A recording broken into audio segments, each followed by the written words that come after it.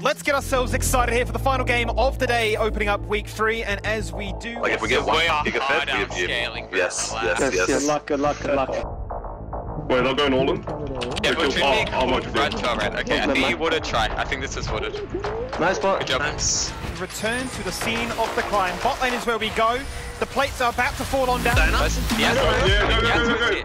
Yasuo is here. Dino, get Dino, go Dino. Yes, we're going. Dino flash. Keep going. Yes. Just go for Sinner and out. To engage and ensures that Frost gets a double, Gudo gets another, and between them they've got 8. Third Drake of the game. Direwolves already have 2. In jumps the move. Just resets.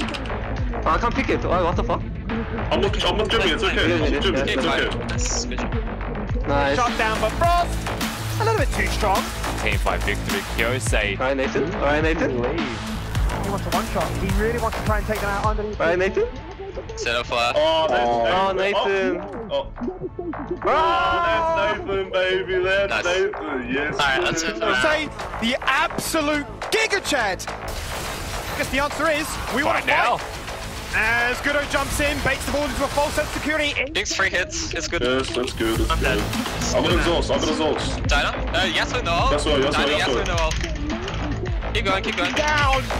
A shutdown down from the Pond, but as the Undying Rage expires, it's soon to look like their chances of winning this team fight will too. Frost hits double digits. He's just dead, Rusty. There's no... Oh, I got exhaust. Dino, no. Go Dino.